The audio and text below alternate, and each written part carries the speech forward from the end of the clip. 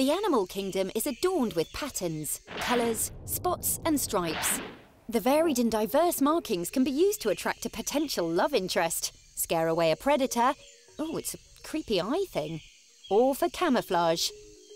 Wait, I don't see it, and oh, make it go away. That's better. Look at this fellow, flaunting his polka dot pelt, one of the fashionistas of the animal kingdom. Have you ever wondered, how did the leopard get its spots?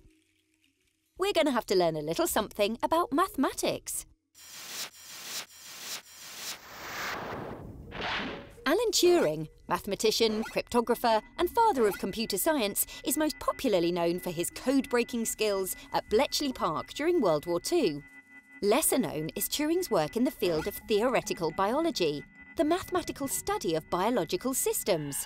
He was fascinated by the patterns of animals and how they form, particularly when it came to cows. Yeah, not a lot of leopards in the English countryside. Anyway, Turing asked himself, how do a bunch of identical cells in an embryo organise themselves into patterns? He believed that you could use mathematical models to describe this process. He came up with a theory about the process known as morphogenesis, a reaction-diffusion system between chemicals, which he called morphogens. One chemical is an activator that creates pigment, and another chemical is an inhibitor which inhibits the process of the activator. When these chemicals diffuse and react, they create patterns like stripes. If there are two sets of reactions crisscrossing each other, this creates spots.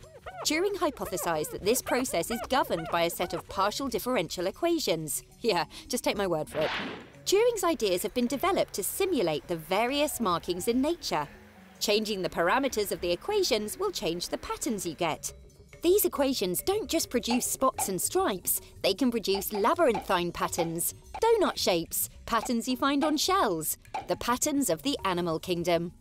There was no way for Turing to prove his theory at the time, and we still don't know how accurate it is, but recently biochemists have discovered chemicals working as Turing predicted.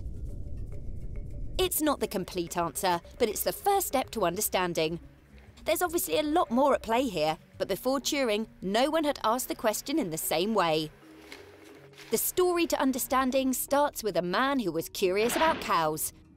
How did the leopard get its spots? Perhaps it's down to a matter of mathematics.